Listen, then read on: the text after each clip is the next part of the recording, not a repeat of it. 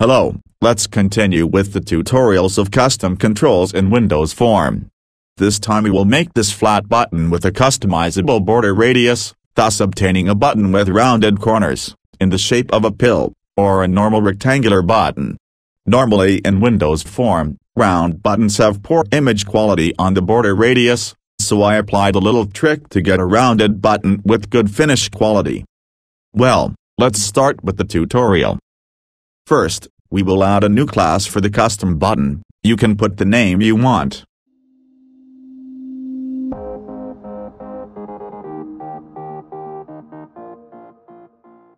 We import the Windows Forms library to use the conventional Windows controls, and we also import the drawing library.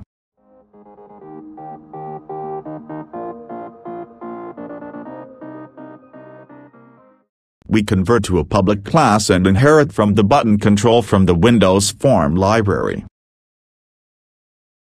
Well, now we are going to declare fields for appearance and assign their default values. For example, the border size, border radius, and border color.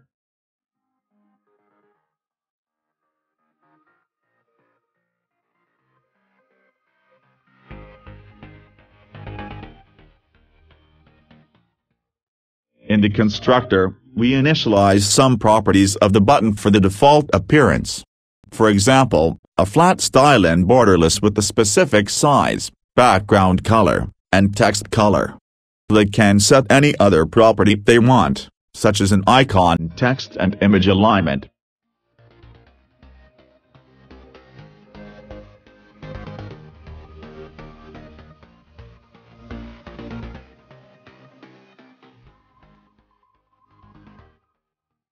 Next, we will declare a private method to get the graphics path for the button shape with customizable border radius.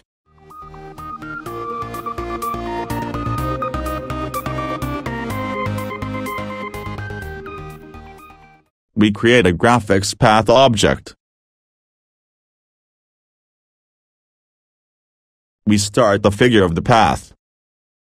We add an arc on the initial axis of the rectangle of size equal to the radius, starting at an angle of 180 degrees with a range of travel of 90 degrees. In the same way, we add another arc in the upper right corner, starting at an angle of 270 degrees with the range of 90 degrees.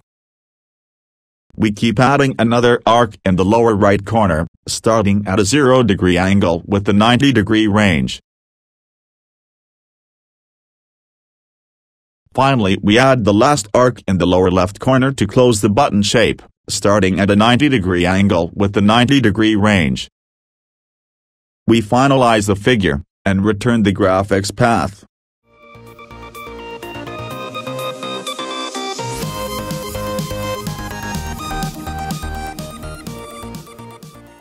OK, now we will override the button paint event to extend the functionality.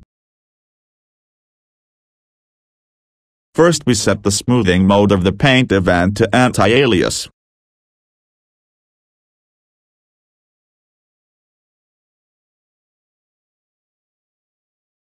We create a floating value rectangle object for the outer surface of the button.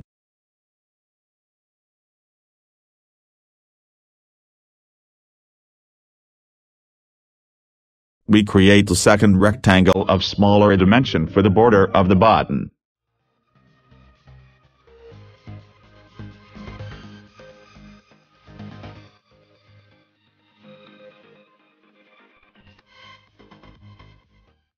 Well, if the border radius is greater than 2, then it will be a button with rounded corners.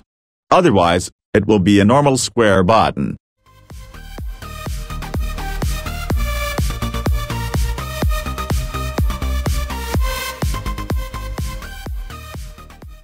On the round button, using the using statement, we create a graphics path object for the button surface using the getFigurePath method. This method requires two parameters, a rectangle and a value for the radius. Then we send the surface rectangle created earlier in the border radius field. In the same way, we create another graphics path object for the button border, As parameters we set the border rectangle and the border radius field by subtracting 1.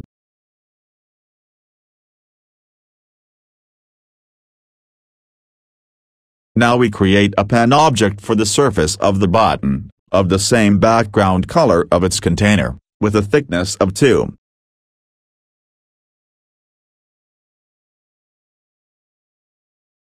In the same way, we create another pen object for the button border, with the border color and border size defined. That's the 4 objects needed for the rounded button. It is worth mentioning that the using statement allows you to dispose of the objects correctly. Continuing, we set the border pen alignment to inset. We set a new region for the button defined on the surface graphics path object.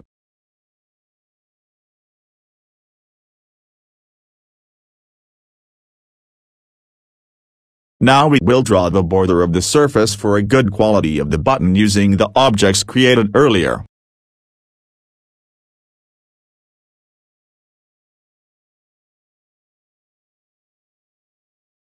In the same way, we will draw the border of the button. However, the border will only be drawn when the border size is greater than 1.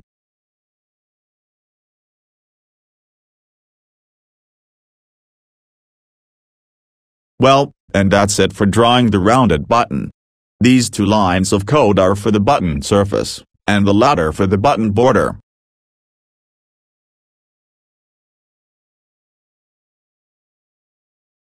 Now, making a traditional square button is much easier.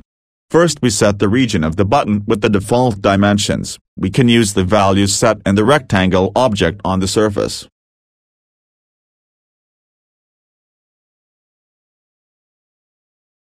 Now we will draw the border of the button, as long as the border size is greater than or equal to 1. To do this we create a pen object and draw a rectangle.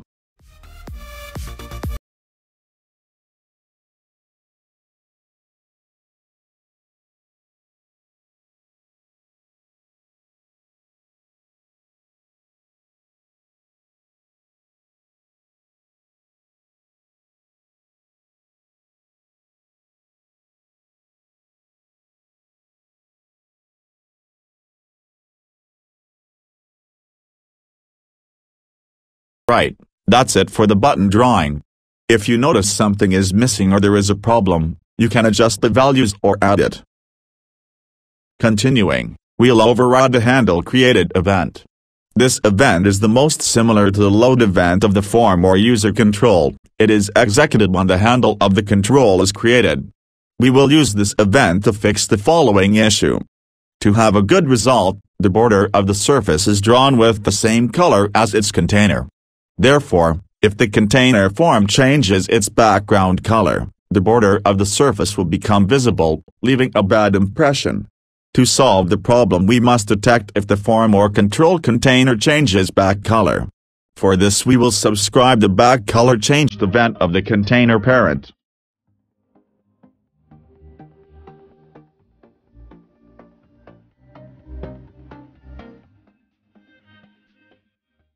Here we simply redraw the button to update the appearance. Adding this condition is optional. If you need to change the background color of the container parent and update the button's appearance at runtime, you can remove the condition. Well, that would be it for the appearance of the button. To test the control it is necessary to build the project to save the changes.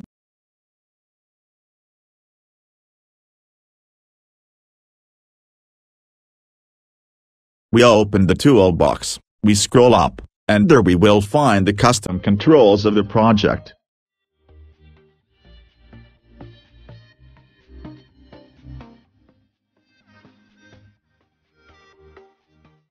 Works correctly. However, the button still lacks properties to be able to customize the appearance in our own way, for example, change the radius of the border. To do this we simply have to expose the fields as properties. We select the fields, right-click. We select Quick Actions and Refactorings, and we select Encapsulate Fields. This is the fastest way to generate properties. Well, Every time a value is assigned to the property, we are going to redraw the button to update the appearance.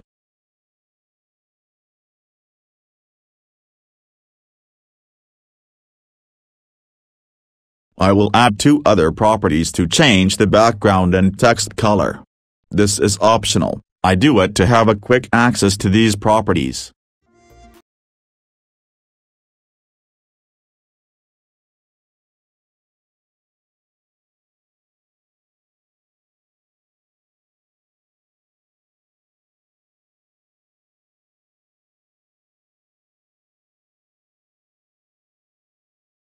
We can group these properties in a category. They can put the name they want.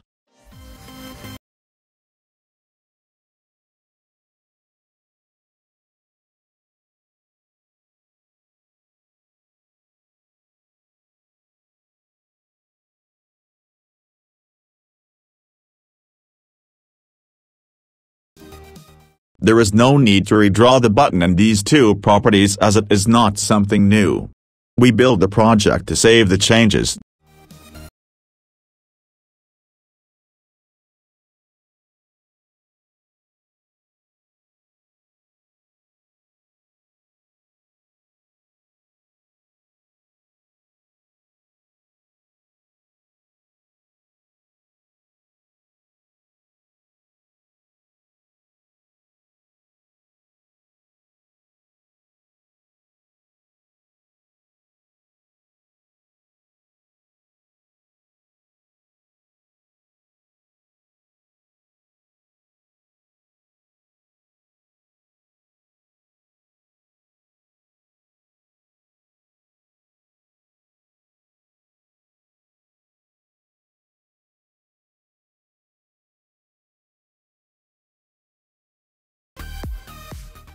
Excellent, it works properly. However, there is still a downside. If the border radius is greater than the height of the button will deform since it is not possible to draw a larger arc in smaller dimensions. To solve the problem, we must add a condition in the border radius property. If the value is less than or equal to the height of the button, we will normally assign the value. Otherwise, the radius border will be equal to the height of the button, that is, the maximum value of the radius is the same as the height of the button. It will also be necessary to detect this condition when the button changes size. To do this, in the constructor we will subscribe the resize event of the button.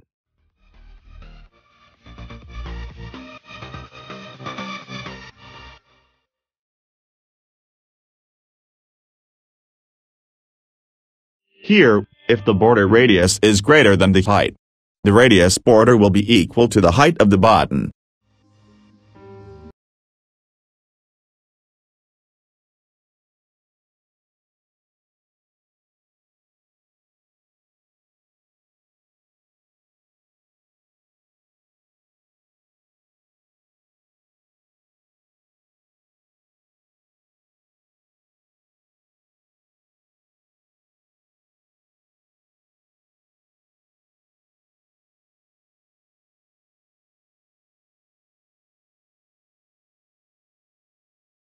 Okay, now you have a constraint to set the border radius. In the same way, if we reduce the height of the button, the border radius is set to the same proportion of the height in case the radius is greater.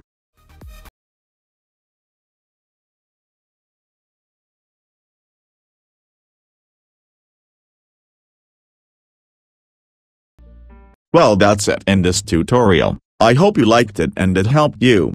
Goodbye and until the next video.